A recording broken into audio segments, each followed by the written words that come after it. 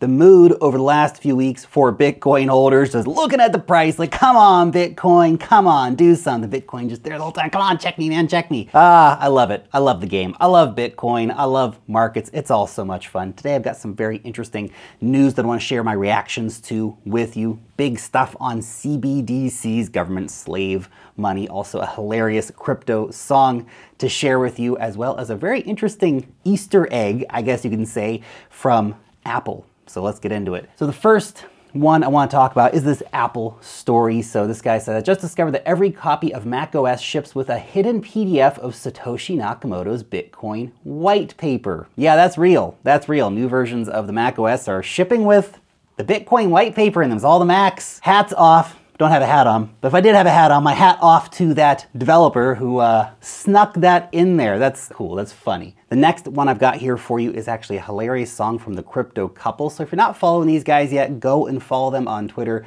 They make hilarious content, from funny music videos like this one to comedy skits and all kinds of other cool stuff. So do check them out. This song's actually from a few weeks ago, but I wanted to A, play it because it's funny, but B, this comment here from Peter Schiff, who ran across it somehow. His comment, you're both very cute and very talented. Too bad you're wasting both by pumping Bitcoin. Flooding the world with fiat cryptocurrency is not the solution. Gold has been the soundest money for over 5,000 years, but it ain't broke. Don't try to fix it. Come on, Peter Schiff. What are you doing? A, I guess you're very cute, Peter. What kind of comment's that? Anyway, come on, man, I love gold. Gold's cool, man, but it's like just, you gotta just insert it in every conversation. But that's his game. That's Peter's game. That's what he does, man. Hating on Bitcoin and pumping on gold. What are you gonna do today, old Peter? Oh, I'm gonna hate on Bitcoin, gonna pump some gold. Oh yeah, okay, Peter. All right, let's listen to the song here. Flooded the system with money. Yes, we did. Where does it come from? Do you just print it? We print it digitally, so we, as a central bank, we have the ability to create money. Print. Flooding the system with money. Yes, exactly. Those at the top set policy that ends up hurting those in need. That's too bad. They say that they have a plan. No, they don't. Can I just say how funny it is that we're now in a situation where we just all sit around waiting for what Jerome Powell's going to say about the state of money? What kind of world have we made? Satoshi knew, man. Satoshi knew we needed a better system than this. And there's no end to your ability to do that. There's no end to our ability to do that.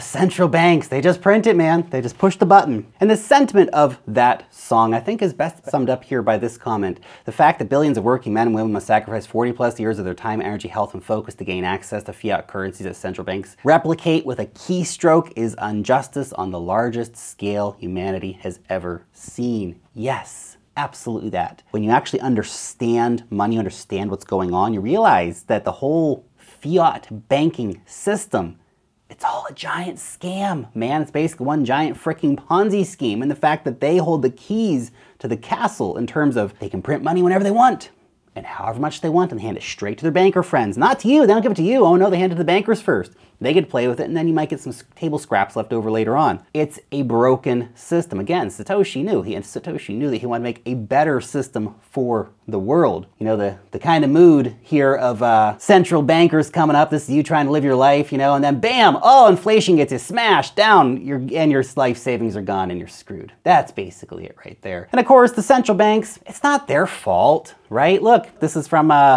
the Central Bank of England. They said, our money printing spree did not cause the inflation crisis. Guys, trust us. I know we printed truckloads and truckloads of money and handed it straight to our banker mates, but that didn't cause the problem. It was you. You caused the problem. It's always your fault. Whatever happens, it's your fault. This, of course, is a ridiculous statement. Central banks in England, in Europe, in the United States, and all around the world, they debase the currency. There are no real currencies backed by hard money anymore. There's no gold-backed currencies, no commodity-backed currencies. It's all backed by trust. Trust the government that they're going to be good for it, I guess. It's an insane system. It's worthless paper that we all, for some reason, agree has value, but they keep printing, devaluing everybody's currencies. So if you keep cash in the bank, you earn no interest on it, and every single year it's worth less because they print more and debase your money. What a big scam, crazy. I like this meme here from Wall Street. Silver, Gen Z, when will things start to get better? Millennials say, that's the neat part. It won't. Well, not if CBDCs are coming anyway, and I think they are coming, and it's going to be a real challenge, I think, for society and humanity to navigate this very scary reality of central bank digital currencies and the terrifying prospect of what they're actually bringing for society.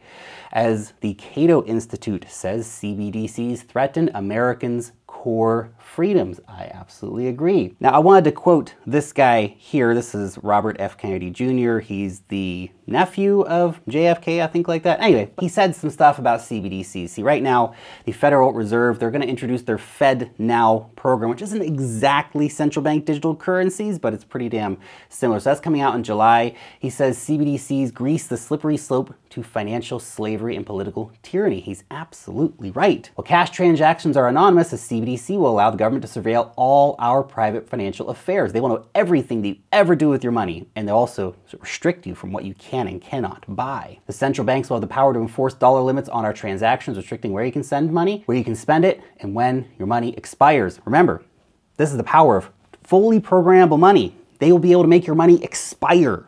That's scary. Don't spend it in 30 days, it's gone. So you either have to go dump it into the stock market or lose it. You can't save it. You want to buy a bottle of vodka? Oh, sorry, you've said some bad things on social media this week.